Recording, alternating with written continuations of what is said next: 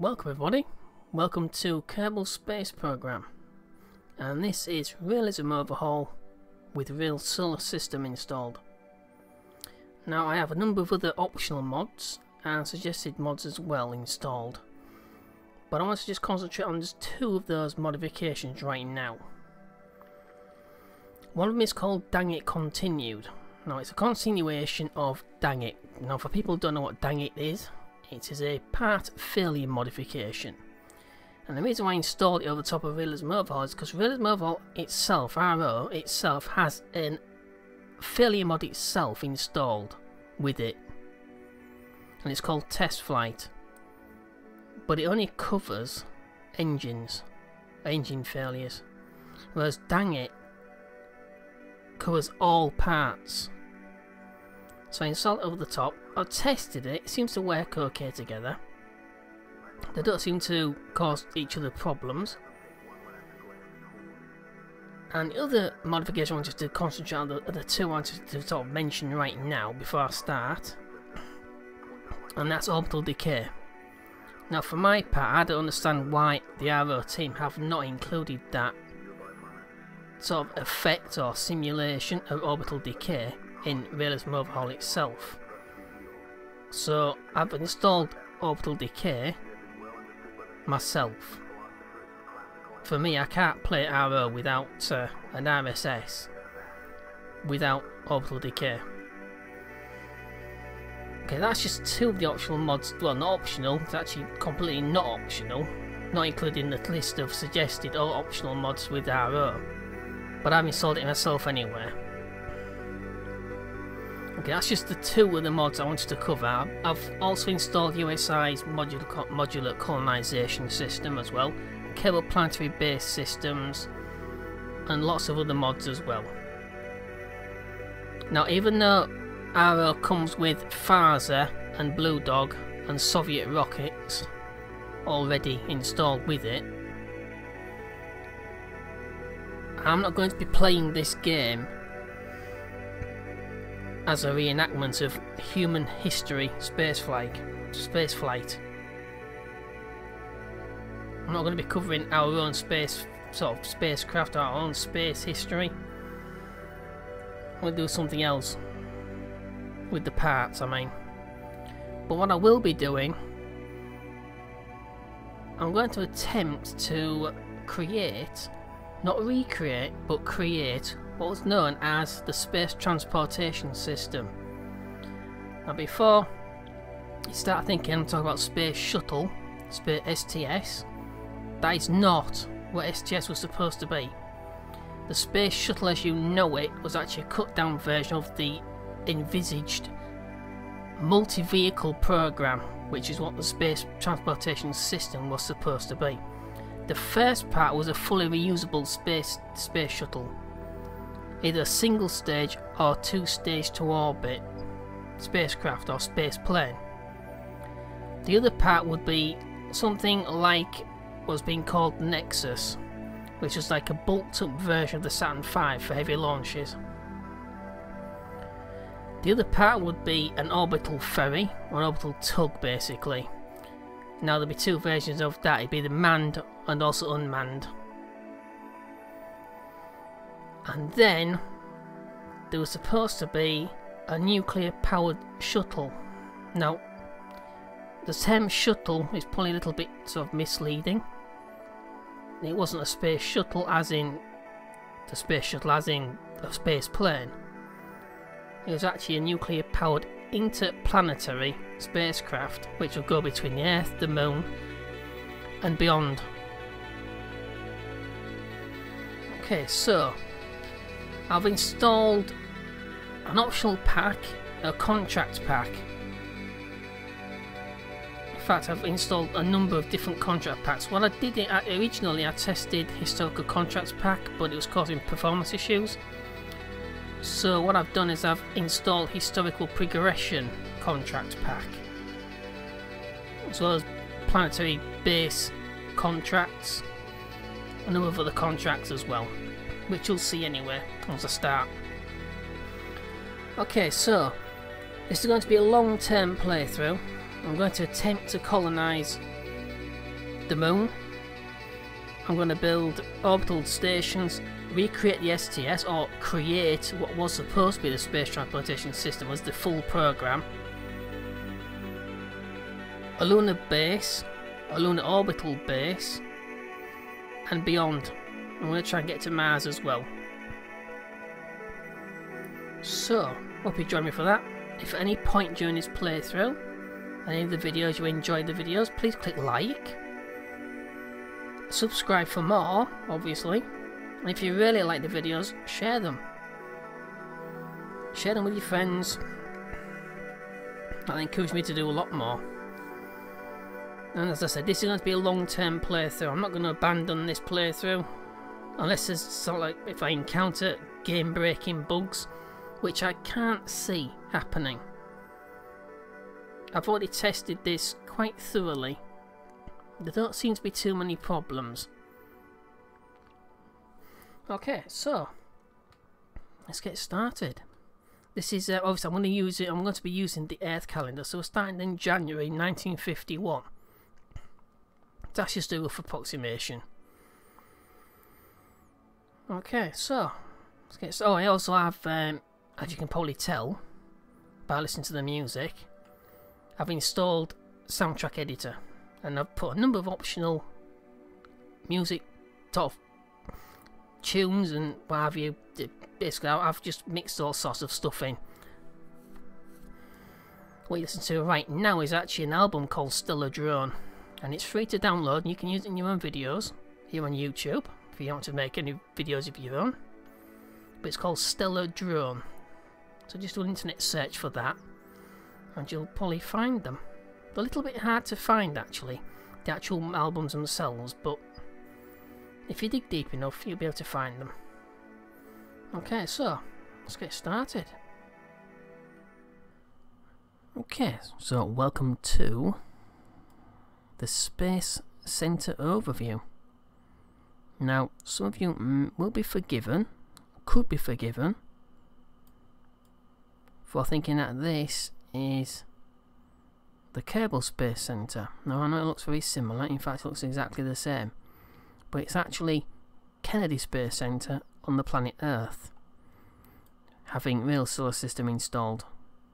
So this actually shares the same longitude and latitude coordinates of the real Kennedy Space Center.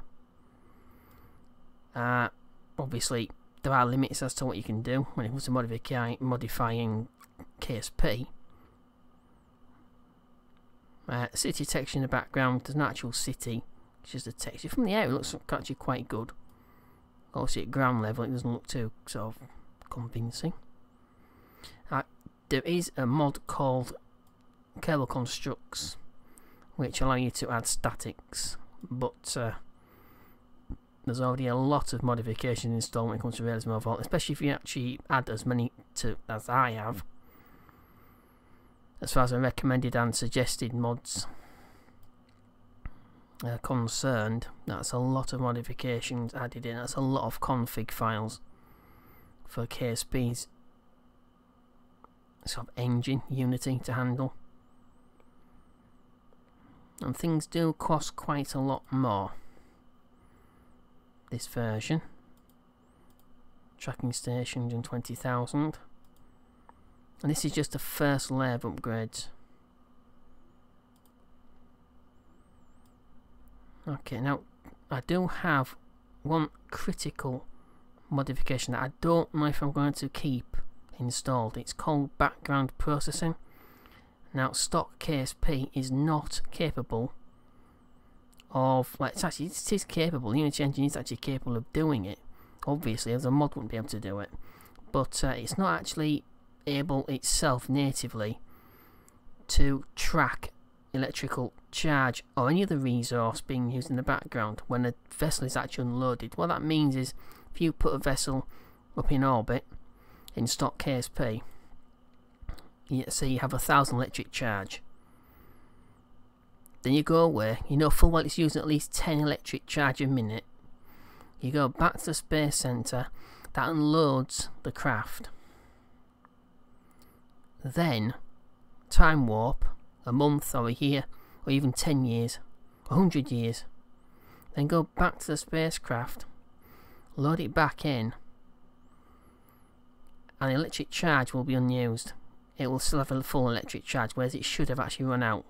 This is obviously, if it has solar panels or RTGs or any other sort of electrical charge generating equipment, then that would be different. As long as it has enough of charge capacity to keep up with the actual drain itself.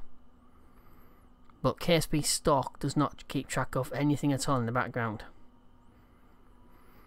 Now, I have something called background processing installed.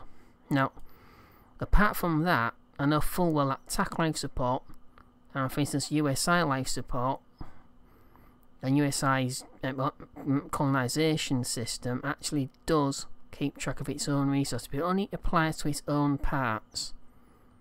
It doesn't actually track anyone else's parts, including the stock games probe cores. So what I'm going to try to do, I don't know if it actually works, if background processing actually does track. I know it tracks electric charge usage, so it will flatten the batteries when the vessel is unloaded or loaded. So when it's unloaded, if I send a probe, or if it's a satellite or anything like that, if it's not equipped with solar panels, it should actually deplete the charge. But I don't know if it keeps track of the actual, let's say, like what I said, solar panels. I don't know if it actually keeps track of things like that. So we'll have to see. So I may or may not uninstall background processing. For manned flights, it's not a problem because TAC life support keeps track of all of that in the background, including water, oxygen, food, as well as electric charge, and also solar panels. And also you have greenhouses in space, so on a base, it'll keep track of the resources being grown there. So that's not a problem. Manned flights shouldn't be a problem at all. But I'm talking about unmanned flights, things that don't actually have TAC life support or base parts. It may not actually track those correctly. It will track the electric charge usage on unmanned flights, like I said, but I don't know if it actually will actually track solar panels or RTGs. Okay, so let me just show you around. That's basically all these two first parts, these two videos are for. Just to show you, just familiarise you with what I have actually installed. Okay, so what I'm going to do, I'm going to show you the tracking system. I'm going to show you a real solar system really quickly. So I'll go to the tracking station. Okay, so here we are at the tracking station. As you can see, it's the first time I've come into here, at least in this particular install. And there's Gene. Just explaining things, you know. Tap the M key while in flight, but you'd actually get this tracking station when you're in flight. You only get a basic map.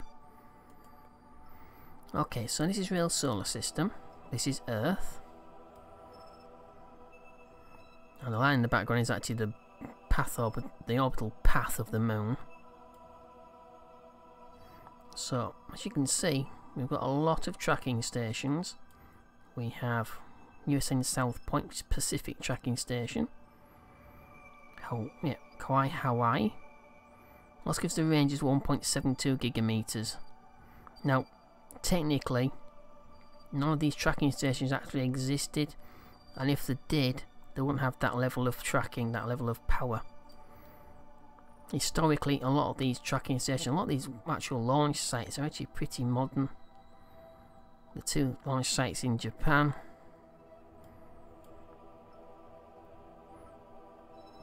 We have China, Russia. Obviously Russia's there. You have Changchun, which is in China. Wenchang. 2 terameters. That's a heck of a distance. Xinjiang, which is China again. And we have Jingguang, China again. None of those actually existed in 1951, are we? 1951? Yep, 1st of January 1951. Now the thing is, the technology I actually start with was a bit of a mixed bag. There are engines in there which didn't actually exist in 1951 as such. There's also an engine which existed well before 1951, that's the A4, which is the, well, it's the engine that powered the V2 Vengeance rocket used by the Germans during World War II. The thing is, about the V2 engine in there, it's a little bit overpowered. Okay, so there is definitely a tracking station which is actually missing. So if Nathan Kell are watching this, you may want to add Jodrell Bank in England, just here. A bit of a snippet of information. It was the only tracking station, even by the 1960s, which could track both Soviet and United States missions to the moon and back, and beyond. It was the only tracking station that was actually powerful enough to do that. And it's not there. And yet there's Woomera in Australia, which is another British launch site. There's Woomera. Used for British satellite launches, which weren't very much. There wasn't very many of them. So basically what you do in the solar system is that you can actually change your position and change launch sites. This is really useful if you want to do a less complicated insertion burn to intercept the moon. Because normally you'd have to do what is called a dog leg. If you want to launch from US Cape Canaveral, you have to do a dog leg. If you're pushing slightly south, and then doing a dog leg like that. So that's my mouse pointers. You would have to insert. If you don't do an insertion burn while actually in space, basically it would cost you more energy. Cost you a lot more energy to do that once you're actually up there. Once you're in orbit, it costs a lot of energy to change your phase to match the moon. So it's actually better if you do all in one, as in kill two birds with one stone. So you would push south and do a dogleg. I've never ever done that. All I've actually done in real solar system is launch at a particular time, let's say when Kennedy's about here, and then do a insertion burn, do a circularization burn, or sometimes even just a direct burn. Once it's here, the moon's about there, so I would perform an insertion burn about here. And it doesn't matter that we're going across, because by the time we get to there, the moon will be there. We'll get caught by the moon's gravity. It's not very easy to actually come back though, or something like that, from a trajectory like that. So it's actually better if you wait until you're about there. Like I said, Kennedy doesn't get directly onto the equator or directly cross the path of the moon. It does have a slight sort of difference in phase. It's not too difficult to actually do, but it can be a little bit sort of daunting at first. Okay, so what you do, if you want to change position on the map, you just have to select on left click. If I get rid of KCT's window over here just for a second, you actually see some explanation. So there's Woomera, and there's a lot of information here.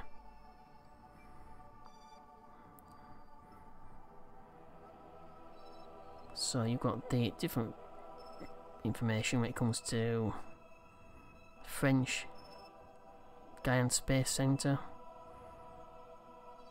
European Spaceport. It's a funny place to have a European Spaceport in South America, but never mind. That's simply because it's closer to the equator. So it makes it much easier to actually... So we've got US Wallops. Located on the eastern shore of Virginia, approximately 100 miles northeast of Norfolk. It's operated by the Goddard Space Flight Center in Greenbelt, Maryland. Primarily as a rocket launch site. And it's site to support science and exploration missions for NASA and other federal agencies. We've got White Sands, which is the missile range. I believe this is where most of the sounding rockets were actually launched as well, and also the V2 rockets were launched. I believe the United States took I think it's about 50 or 52, something like that, V2 rockets after the war, and they tested them in the White Sands missile range. Tested quite a lot of things there as well, including Big Bertha, which is a nuclear cannon. Yeah, nuclear cannon. Remotely fired, for obvious reasons. Okay, so what you have to do, once you have selected, you can just click on it like I showed you just there, or you can just do it through the menu up here. And all you do, once you've done that, you have to just click Leave Facility. So here we are, at White Sands. Now obviously, like I said, every single launch site will look like Kerbal Space Center. There's nothing you can do about that. You could try to install Kerbal constructs, like I said, and it lets you place statics. The problem with Kerbal constructs is this isn't actually made for a real solar system. So, real solar system is like 10 times the scale. So the statics will be 10 times the distance between each other. So let's say you've got a launch site, launch pad. Then you have some, let's say Wenchang in China.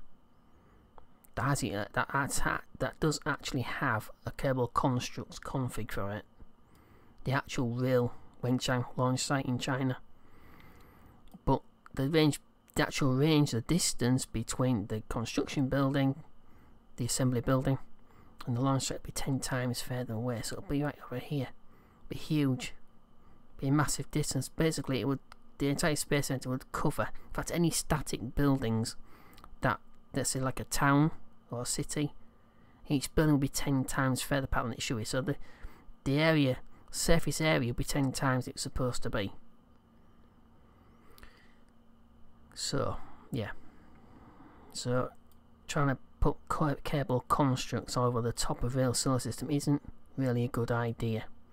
I wanted to try to avoid as many bugs as possible as well, so I don't want anything sort of endangering the install. Like I said at the beginning, this is I'm planning on this to be a long term. So I'm going to try building multiple stations, multiple land surface bases, what's on the moon and beyond. I don't know how successful it's going to be, but I hope it's going to be successful. Okay, so another little point about a real solar system. If you want to try and play Realism Overhaul, there's something else you need to sort of bear in mind. If I upgrade the VAB at Kennedy, and I want to launch something here at White Sands, the VAB will not be upgraded here. So if I upgrade another building, let's say any of the launch sites, I'll upgrade its launch pad to the top, which means unlimited tonnage. This is limited to 40 tons. Then I want to launch something from another site like here, but the craft itself, the launcher, weighs more than 40 tons. I won't be able to launch it from here. You have to upgrade each of your launch sites separately. You can also build multiple sort of launchers, rockets, from, say I want to build something from here, and then I want to build something else at Kennedy. I can actually have them both building at the same time, and KCT will actually keep track of them. When one is finished, it will actually tell you down here on the alerts what it actually is, what it completed. As soon as it's completed, it will actually pop up here. I'll actually tell you where it is and what it actually is, as in what's completed and where it is. I'll show you that once I start on the actual launching themselves, actually building the launchers, which will be sounding rockets. So I should really be launching them from here, from White Sands. I know full well I will definitely need to upgrade and launch equatorial orbits from another launch site. I will attempt to do that from Kennedy, but if it proves to be too difficult, then I will definitely try to upgrade at least one of the launch complex close to the equator.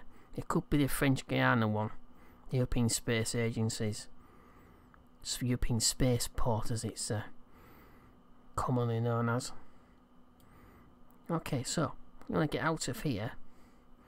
We have to go back to the tracking station, and then we can do it through the menu like I showed you before, or you just click on the map.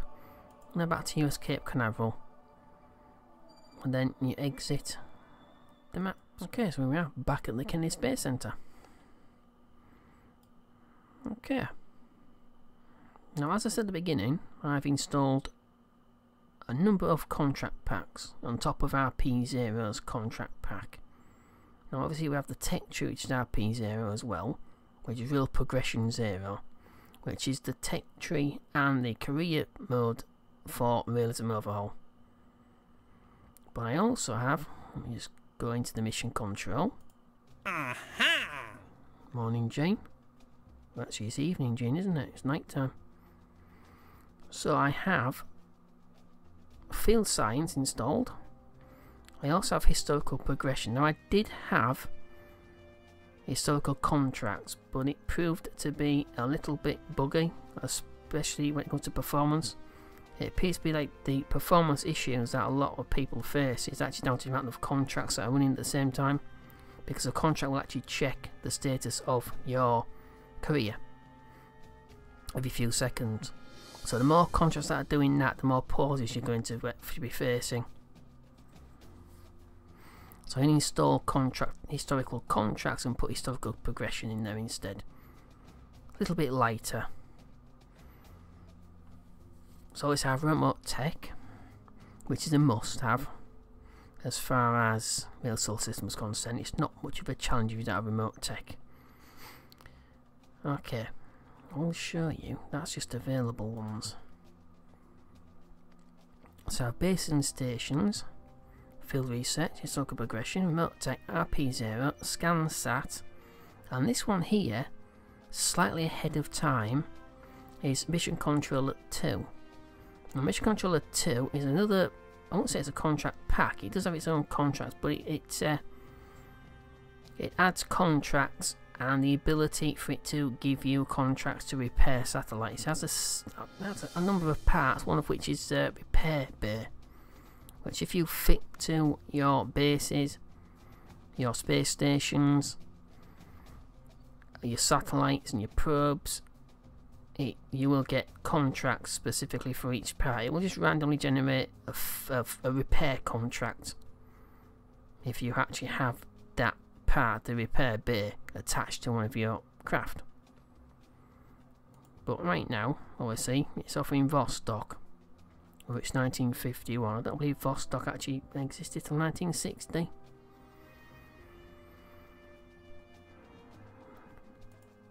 Let me see that. 1961, sorry. But there was some test flights, I suppose. So probably 1960 what actually existed. But it's a 3K spacecraft was launched on April the 12th, 1961. And that's Yuri Gagarin. And that's the first human to not only enter space, but the first crossing to outer space at the same time. He also was the first human being to orbit the Earth. Only one single orbit, but it was enough. And this is another problem that I've noticed. If you take a contract, sometimes it will have a very limited amount of time to complete that. So if we took this now, we'd have 100 days to complete it. It's nowhere near enough time. It's going to take years, in-game years, to actually get to anywhere near this level of technology. So that's another point. So at some point I will probably have to develop a mock-up of a mission to make sure I can actually accomplish it before I actually accept the contract. That's just one other thing. So I've got climate study of Earth, first flight sounding rockets, the 2 remote tech contracts for a satellite network, the 3rd contract which from remote tech, which I don't know why that keeps disappearing. Point a dish out from Earth. That's just a generic mission, just to send point a dish out to the moon. Leave it to the moon.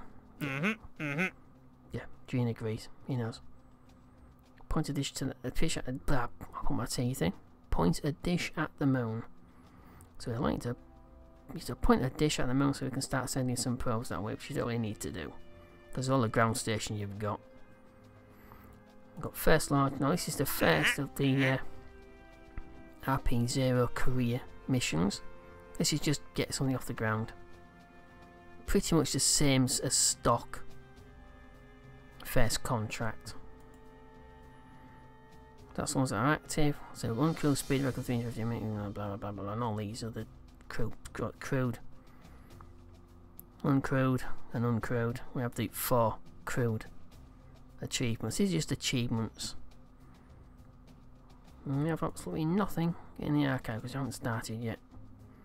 Okay, so that's the contract pack that I've shown you. There's historical progression. So I have early immued rocketry, which is basically sounding rockets. Mere contracts. JAXA contracts, International Space Station, Soviet Space Program, early US missions. NASA contracts, Project Gemini, Apollo, Skylab, and so on and so forth. Special missions. Skylab and Mir.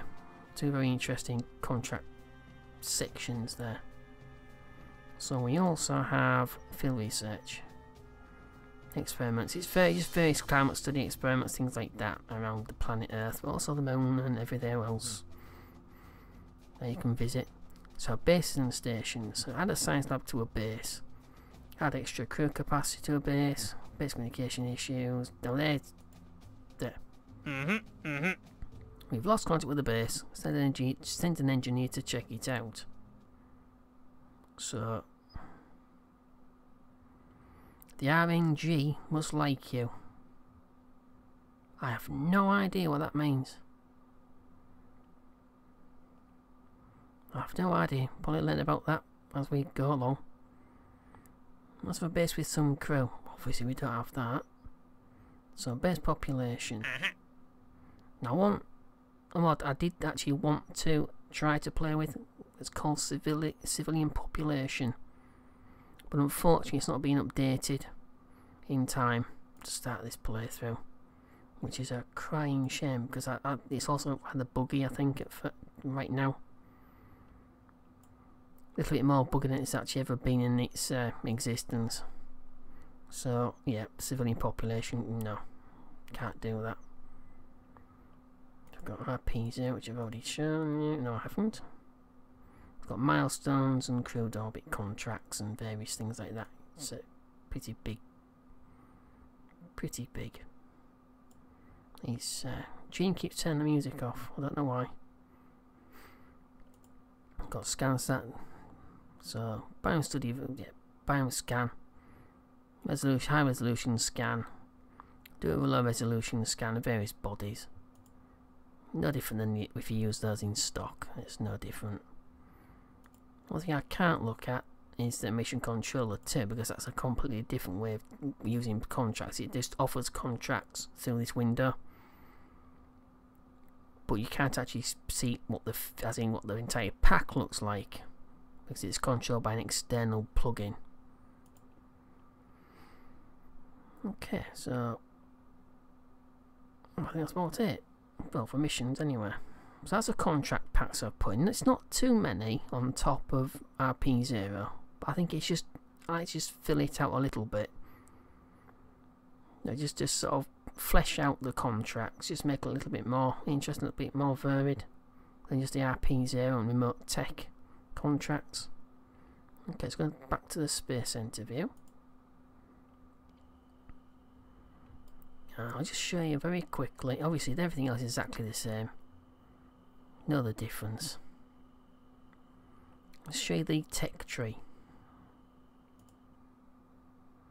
As you can see, it's a little bit more, what's the word, involved. It's pretty damn big actually.